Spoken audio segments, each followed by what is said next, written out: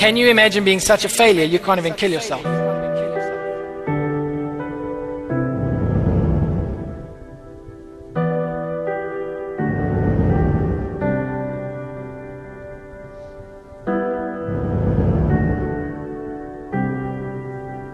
I kind of fell off a climbing wall.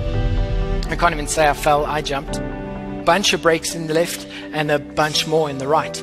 I detached some tendons, I ruptured everything from the shins down, and then things got worse. The business has crashed, you don't have a penny to your name, you're up to your eyeballs in debt. And there I sat counting painkillers. And the only way out of this hole was up. And for the next 3 years of my life, Everest was my reason to get out of bed.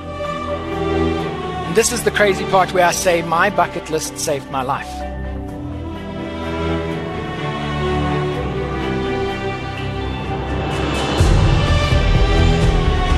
They say that I was the 17th South African to reach the top. But you know what? I like to think I was the first South African to limp up there. Okay. Thanks so much.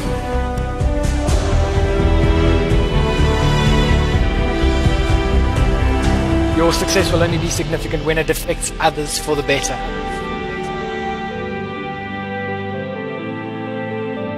All of a sudden, success becomes significance.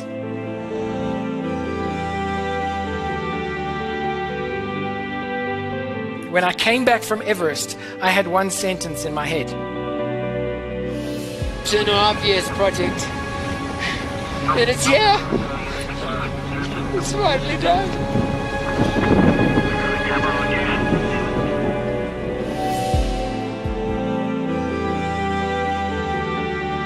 People are happiest, healthiest, and most productive doing the things that matter to them.